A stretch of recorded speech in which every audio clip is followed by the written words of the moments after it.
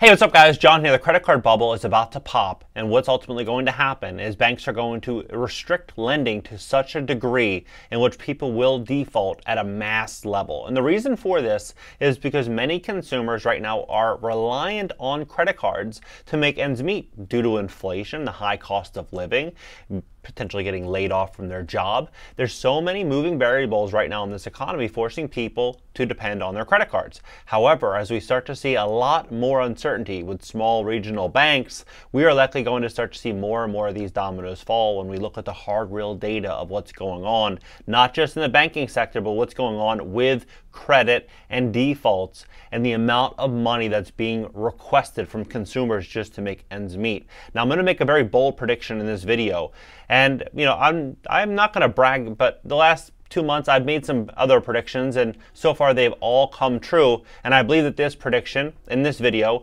will 100% come true in the next 6 months. I would bet almost anything on it.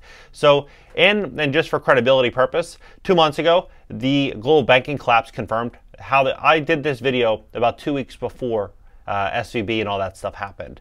And this video, I said commercial real estate collapse worse than 1929. This is about 8 weeks ago, 7-8 weeks ago.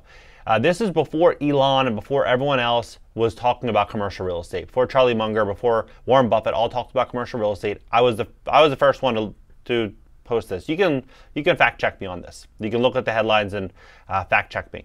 Housing shortage is a scam, rents to crash. And I talked about how homeowners have very limited equity in their properties, and because of the high cost of living, people are going to be forced to become landlords, many of them. And then Yahoo News came out 2 weeks later and did something titled Becoming an Accidental Landlord. So what I think is going to happen right now is pretty unbelievable. So Fed survey, banks are tightening up lending standards after rate hikes. Now, in April 12th, they said consumers had about $976 billion in outstanding consumer debt. And by the way, if you have credit card debt, I'm going to give you some tips on what you can do right now to escape before all this chaos actually starts to unfold. So $976 billion, right? This came out April 28th.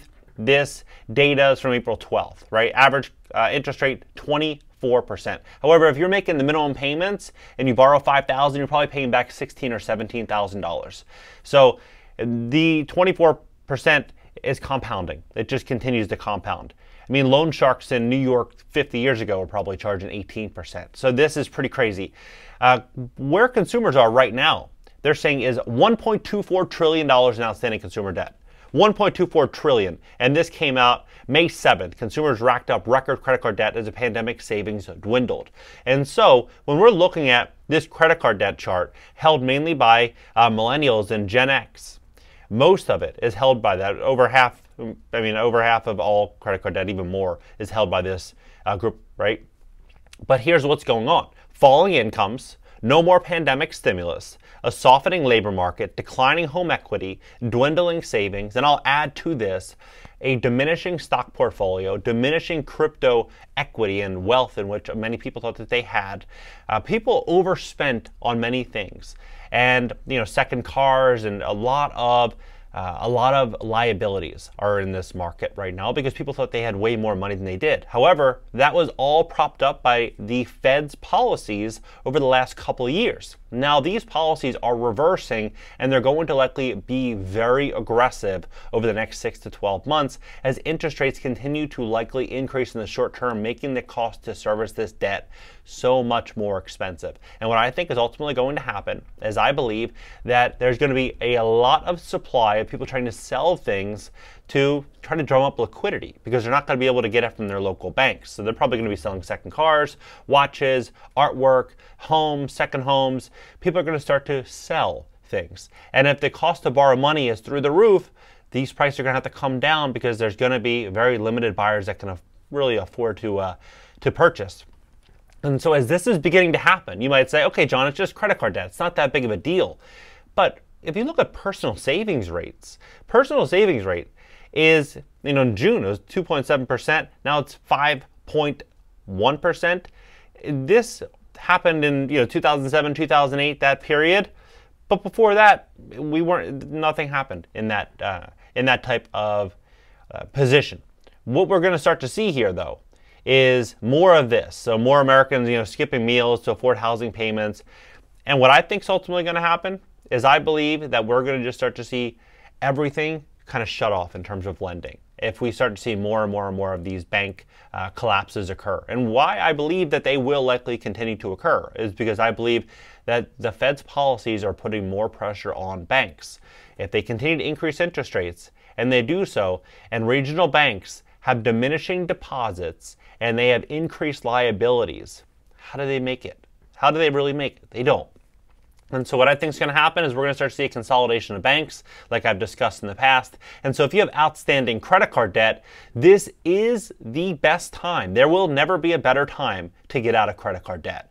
Whether it be, renting out a room in your apartment, maybe even moving from your bedroom to the living room, renting out the bedroom and just using all the rental income from the bedroom to offset credit card debt. I personally think that there's a better way though, and that better way is a balance transfer. Transferring a high interest credit card debt to a credit card at 0% interest. If you can do this, let's say you owe $10,000, and right now on your current payment plan, you're paying $200 or $220 a month, and you're hoping to pay this off in 5 years because you're paying 25% interest. If you were to do that balance transfer and you could pay $800 a month, in the course of a year, you'd be completely debt-free for 0 interest. This will allow you to get ahead and it will position you for a much easier life when things start to get a little bit more chaotic. However, you do need a good credit score for this, usually a credit score in the 700 to 730 range. And so if you're applying for credit cards you're not going to get approved for, what's ultimately going to happen is just going to be an inquiry on your credit, which might drop your score 5 points or 10 points. Nothing major, but it's still negative on your score. So I'd only apply for cards in which you think you're going to be able to get approved for. And so if you have bad credit, maybe you have late payments, medical bills, collections, charge-offs, bankruptcies, foreclosures, repossessions, any of that, and your score is getting greatly punished, we'd love to help you at greatcreditfast.com. Did you know just one late payment on a credit card, just one payment, can drop your score up to 180 points. So you could be in a perfect 800 credit score, miss one payment, and be in the low 600s. And so I believe what's ultimately going to happen as we begin to see this consolidation of banks and a tightening of lending is the only people that will be able to do these balance transfers, get access to liquidity for their business, and to really be able to flourish during these uncertain times with people with great credit.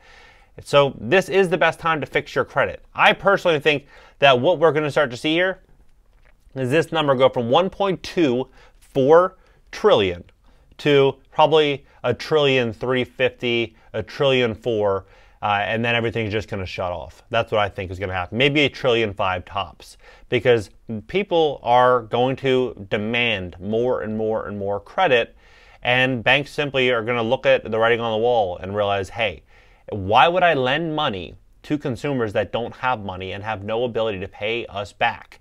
They wouldn't. They're not going to do that. And when we start to see these commercial real estate loan defaults begin to occur and more of these small regional banks start to collapse, it's just going to give more power and authority to these big banks. And these big banks are going to rewrite the rules that are going to favor them and favor, all the wealthy. That's what I think is going to happen. I don't actually see another way in which this could be U-turned, unless the Fed just turns the money printer back on, gives everyone tons and tons of money. But even if that did happen, we would just see record high inflation, and we would likely see more and more borrowing, more irresponsible behavior, and an even bigger problem down the road. And as that has begun to happen, if that does happen, we will likely see more and more countries de-dollarize even faster, because who would want to fund that? Who would want to buy our debt? So I do believe this is the best time to get debt-free. This is the best time to get an education, to learn.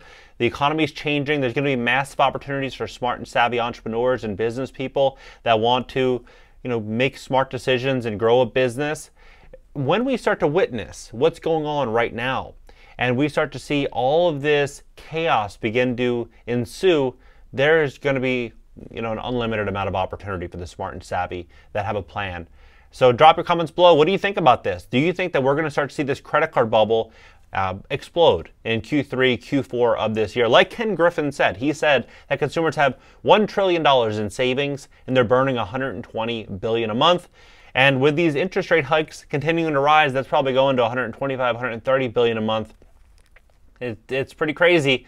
His prediction is by the end of the year, we're going to be in a full-blown, not depression, but like a deep recession, I believe is what he said.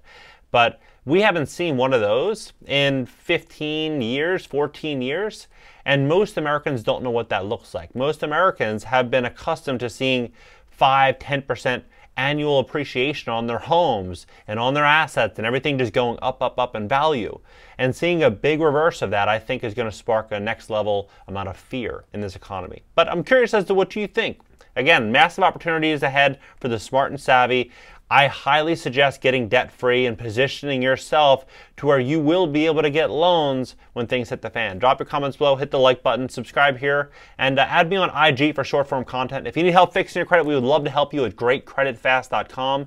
That's greatcreditfast.com. Give us a call at 561-430-5900.